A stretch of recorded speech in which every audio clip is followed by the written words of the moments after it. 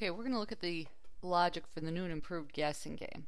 We're using compound statements to see if we can evaluate two expressions with one. So we're going to use compound and compound or. So to initialize things, we'll initialize both our variables and we'll store a random number in our number to guess.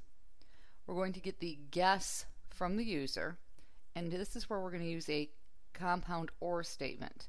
If guess is less than 0 or if it's greater than 100, it's going to be out of bounds and will display an out of range message. Remember, with the or statement, only one half of the equation has to be true. If either part is true, the whole equation acts as true, the message will display, and you'll get the guess from the user again.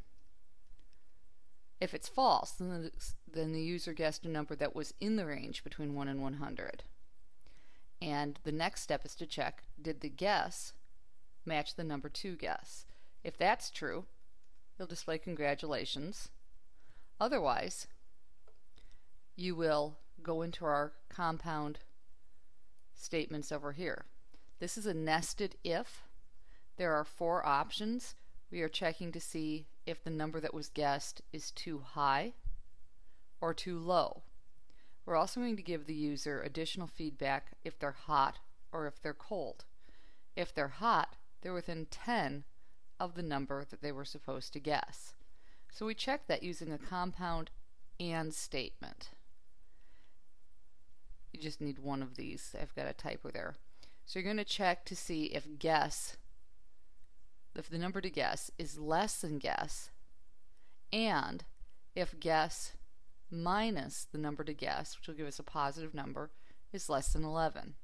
So 10 is the top one that would be accepted because 10 is less than 11.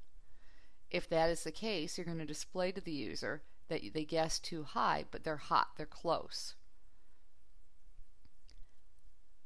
Else, they're going to check to see if the number to guess is less than guess, and they're going to subtract number to guess from guess, and it's greater than 10, then you're going to display that it's too high and that they're cold, they're farther away.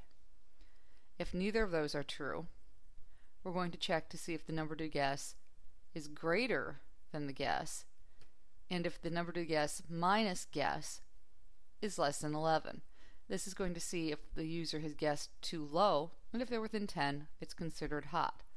The remaining option would be that they are hot, more than 10 away, and too low. So they would display that the guess is too low and it's cold. So this represents a nested if. Each one has a compound operator, and with and, both sides, both parts of the equation need to be true for it to evaluate to true.